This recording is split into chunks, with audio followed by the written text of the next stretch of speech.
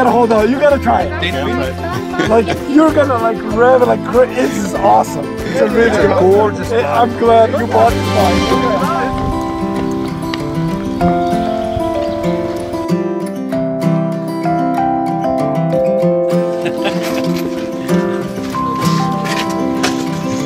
Hello. You see it coming? I see it. It's right there. I see it. Yeah. It's the eye. Is it German? It sees all. They're crazy, these Germans. Yeah, they are.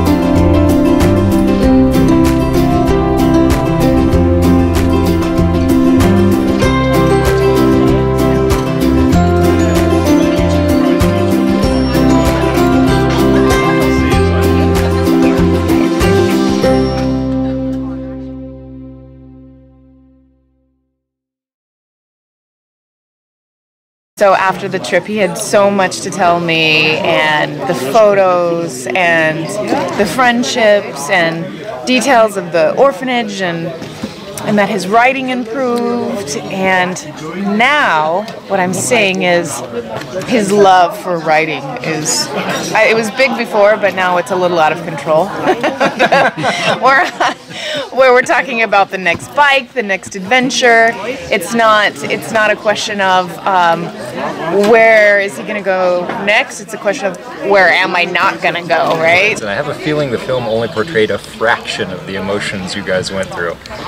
Just guessing. It did show a little bit of the stress and all that, and it showed a few drop bikes, but judging by the number of days and the terrain I saw, I'm guessing the number of drop bikes was vastly more than was portrayed in the film, and the emotional challenge of getting through that kind of experience is probably just as challenging.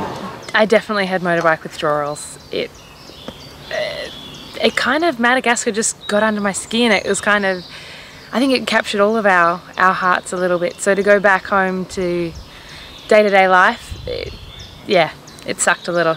I'd much rather still have been in Madagascar, still been with everyone. Well, you see, I was in touch with Gunther, which was supposed to be my rival, but in the end I felt glad that he went, because it was so tough with those huge bikes. Like, this is the kind of size of bike I like. So I'm sure I would have been in a lot of trouble there, as everyone was. But at the same time, I missed sharing that experience with you guys, so it's the only thing I resent, that I wasn't there, you know, being part of it all. When I was in the selection in February, I thought I would, gladly give my position or give the opportunity to my competing friend July, from India, and I was sad, but I was happy about it. I didn't get selected, but last night when I saw the movie, I noticed that I was wrong.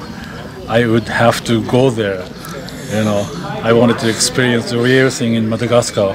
I would do it with the same bike. Lighter bikes? But I would prefer to do it with a lighter bike. But same amount of rain, you would take it on. Oh yeah. I'd do it again, definitely. Yeah. I'd take the KTM again. I would take a wetsuit instead of the Compagnero. I take Herbert Ramona, and I said, look, she paints, and I said it would be really nice if you painted some portraits for me of Herbert Ramona, but I said you've got to do it in Touratech colours. So there's Ramona. Wow. Well, I brought something also, but not as cool as that. But I don't know if you guys know, but I am a guitar player, so I wrote a song. No, just kidding. But I decided to. You guys have so many cool things hanging around the factory and in your house, and I decided maybe I would make a United People of Adventure guitar. Wow. To be hanging on the wall, and they have this picture that we took in Capest, and maybe I brought a little special Sharpie that we can write, so maybe we'll have all of us write something on the back tomorrow. I'll leave this here, I'll leave this maybe into the dining room downstairs, and everybody can write something, and And if the boys want to learn to play guitar, that's great. But you may want to display this on the wall somewhere. Maybe put in the bathroom. I don't know. Whatever you like. So there's a little gift for you guys. It's a very nice gift. Thank you.